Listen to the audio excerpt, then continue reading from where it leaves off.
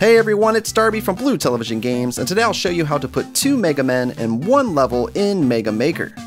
Huge shout out to Gmo over on our Discord for explaining how to do this glitch. Let's go ahead and get started.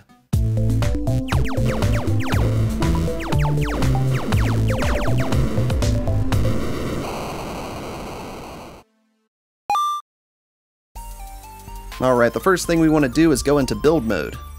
We'll make a new level. Let's go ahead and put Mega Man somewhere near the top. Once you got him placed, we'll go up to the top and hit the gear, and then we'll name the level. Let's name it A1, something really easy so we know exactly what level we're messing with here. Once that's done, you want to go to the bottom and click the little floppy disk to save your level. Now we'll put Mega Man down at the bottom. Let's go back up to that gear, and this time let's name it A2. Once that's done, go down to the bottom, click the little floppy disk again, and save your level. Close out MegaMaker and open up your File Explorer. Go to the top of your File Explorer and enter the following: %local_app_data %/M mega M maker /levels. I'll post this in the description below so you can just copy and paste it.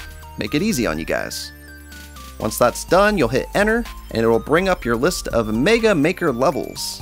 Now we'll want to open up the 2 levels A1 and A2. Those are the ones we just made. Open these in Notepad. We'll place one over here, and we'll open up A2 and place it here. Now we'll want to pay close attention to the top 2 codes in A1 and the top 2 codes in A2. This is actually Mega Man's position in your level. So we'll go over to A1, and we're going to copy the top 2 lines of code under the level.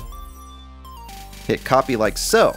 We'll go over to A2, count down 2 lines, and hit enter so we separate the top 2 lines of code and the 3rd and 4th line of code. There's the top 2 lines and the 3rd and 4th. We want to paste that code in between those 2, hit file, and hit save.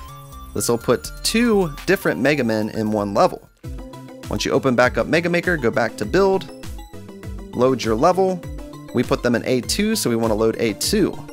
Once you load A2 like so and hit edit, we now have 2 Mega Men in one level. It's really that easy. Be sure to post in the comments if you have any issues at all, and I'll try to help you out. We'll go ahead and place down a couple enemies, add a background, and once you hit play, you now have 2 Mega Man which you control both of. Do note when you jump, the game can get a little glitchy, as one of the Mega Man might float a little before he lands. Alright guys, let me know if you plan to use this glitch in the comments below. If you enjoyed the video, be sure to hit that thumbs up button to let me know. Also be sure to hit the subscribe button to stay up to date with the latest videos from BTG. Over to the left is a couple other videos from BTG I think you might enjoy. Thanks so much for watching, and until next time, I'll see you around.